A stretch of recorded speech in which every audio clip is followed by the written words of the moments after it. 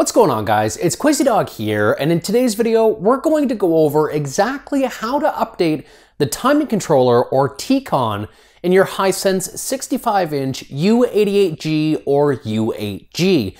This is a very commonly asked question based on all of my other Hisense content, and rather than just repeat the steps within the comments of each and every video, I figured why not do a very quick visual tutorial so you guys can follow along and have success for yourself. So we're gonna jump right into exactly how to perform this action right after a word from today's video sponsor. If you guys are looking for an affordable Windows 10 key, then you need to do yourselves a favor and check out VIPscdkey.com. Using the link within the description below, as well as the coupon code GG20, you will have yourselves a brand new Microsoft Windows 10 Pro OEM CD key for as little as $15.82. What are you waiting for? Use that link within the video description, and thank you, VIPscdkey, for sponsoring today's video. All right, so there's only really three things that you need to perform the TCON update. First, of course, will be the Hisense U8G or U88G, and so far the TCON or timing controller update is only available on the 65-inch. For those who own the 55, these steps do not work as of yet. However, I will update this content if by chance the update comes out anytime in the future. So TV is number one. Number two would actually be the remote control. This is what you're going to do to actually remote into the TV, go through all the steps we're going to talk about, and perform said update. And the last step, of course, or the last thing that you will need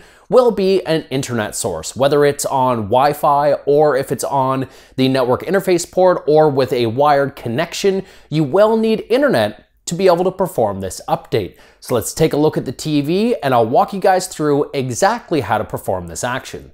All right, so the very first thing that I like to do is hit the home key on your remote control to go to the landing page of your smart TV. From here, simply navigate all the way up to the top right-hand corner next to the time and locate your settings. This is indicated by either the gear or the cog that you see in the corner. Hitting OK on your remote control will launch these settings, and pressing down on the arrow keys, we're looking for device preferences. Hitting OK to open preferences, we're going to hit down again all the way almost to the very bottom, or actually the very bottom in this case, and you're looking for About. This is indicated by the little I for information.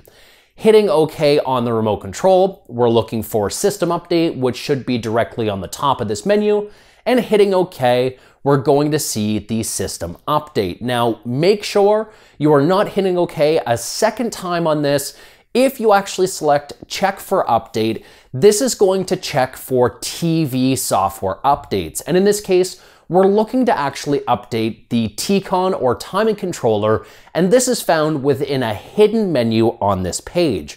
So on your remote control, press up 4 times quickly, and here we're gonna see the hidden menu for the TCON update. It will give you a little bit of information, so the update lasts about 1 minute. During the upgrade process, the screen is black and the power indicator light flashes. Please do not disconnect the power, and the system will automatically restart after the upgrade is completed. So if you were to press OK on the screen using OK on your remote control, this will start the process of updating your TCON.